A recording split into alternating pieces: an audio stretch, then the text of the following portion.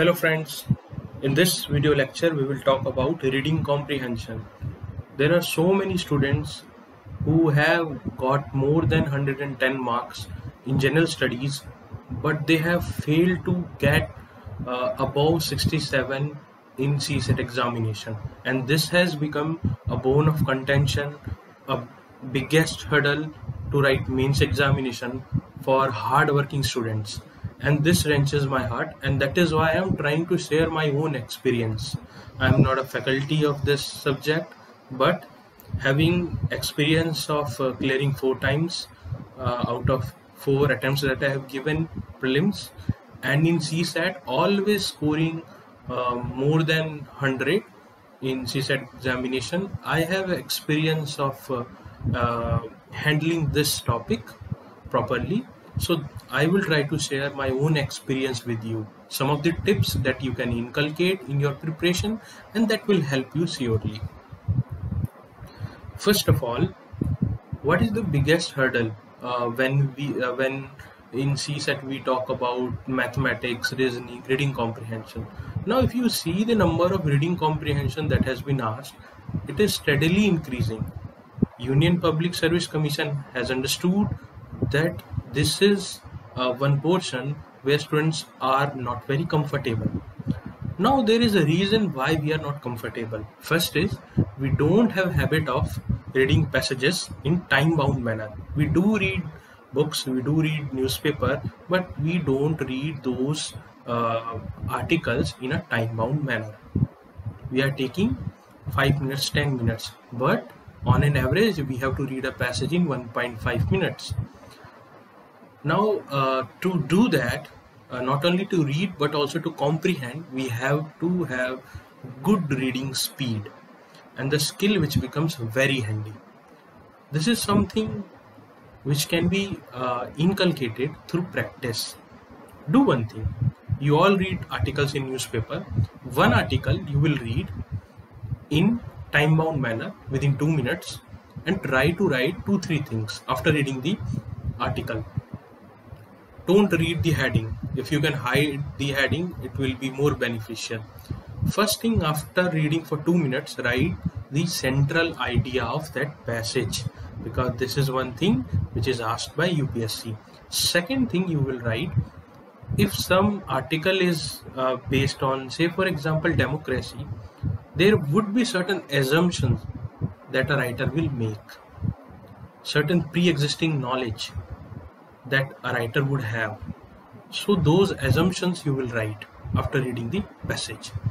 And then what is the conclusion that can be drawn from the passage, that is inference that can be drawn from the passage, that you also have to write.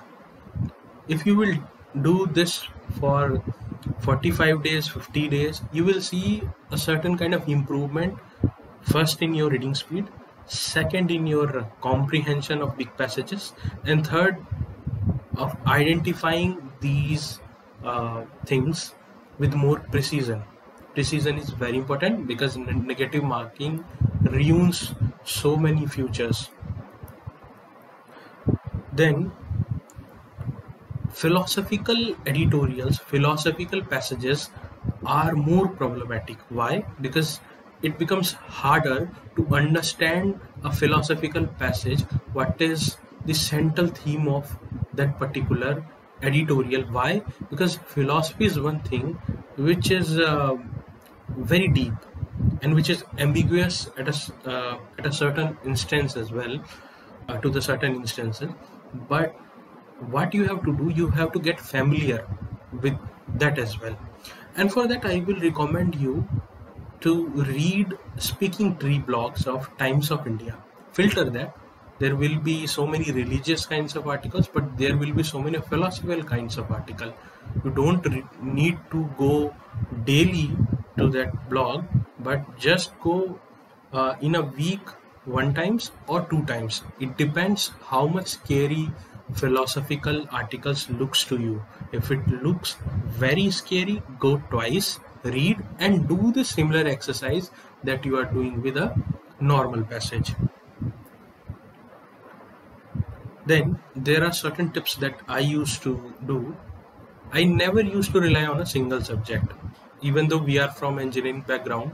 So we do have familiarity with the mathematics and reasoning, but I used to not rely on a single subject. You have to read passages as well, and you don't have to leave passages for the last. This will create a panic kind of situation. You have to filter passages and attempt them not at the last but in the first iteration. Solve CSAT also in 2 iterations. How to filter passages? First is, if a passage is of familiar subject, say for example sustainable development, and you are familiar with that, there is a chance that you will comprehend that passage more easily in lesser time, and precision will be higher. Second, there are some questions which are highly twisted, and that you can identify through practice. You can avoid them or you can leave them for second iteration. There are some pretty long passages that will take 3 to 4 minutes to even read once, so you can leave them for second iteration. If time is left, then you can go for that. Focus on understanding. Sometimes it will happen that you are breaching time limit, you are taking 2 minutes or 3 minutes, but the main thing is you have to comprehend the passage. Otherwise there will be minus 0.833 plus there will be a time which will be lost. So it will be a lose-lose situation.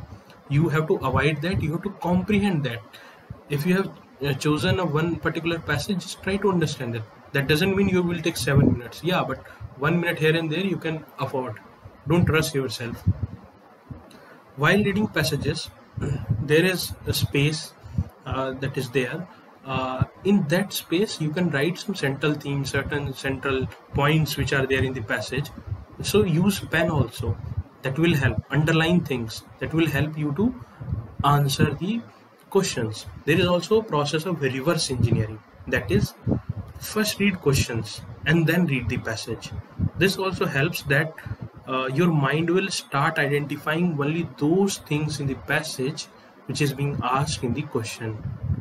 So this is also one of the process which helps to increase the precision, and it also reduces the time. Practice at least 300 reading comprehension. It doesn't matter if you are doing it from previous year questions or from test series, but remember, test series should be also good quality passages, not like one passage having 5 questions. These are some of the scheme of questions which are outdated now. There should not be any biases about reading comprehension that they are unsolvable. If they are unsolvable, how people are scoring more than 160 marks? I know my friend, my junior Rishabh Rewa, he scored more than 160 marks in CSAT. He did decently in English. Yeah, you may be from Hindi medium, you may be from engineering background, not having sufficient exposure of reading novels and ambiguous sentences, but you don't have any choice. This is the particular scheme of exam and you have to tackle that. Try to do these things. I am telling you, it will help you. Everything takes time. It may take you 60 days, 70 days, 90 days, but if you will do it regularly, you will become familiar. Your fear of reading comprehension will go away. You don't have to attempt all. We have to be safe. We have to cross more than 100 marks. That's it. We cannot afford to have so much of pressure for 15 to 20 days because of CSAT. We have to clear it comfortably. Thank you so much. I hope this will help you. Thank you.